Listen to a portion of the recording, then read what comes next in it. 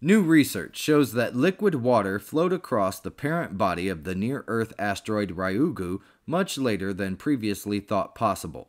The discovery comes from analysis of rock samples collected by Japan's Hayabusa 2 mission between 2018 and 2019, and then returned back to Earth in December of 2020. By examining radioactive isotopes, scientists determined that fluids moved through the asteroid's rocks over a billion years after its formation, likely triggered by an impact that fractured the parent body and melted buried ice.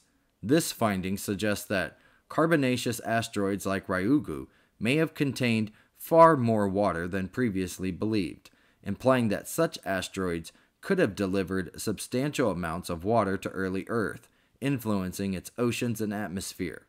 Researchers emphasized the significance of conducting the study with samples smaller than a grain of rice, which required advanced techniques to isolate and analyze isotopes with extreme precision, Space.com has reported.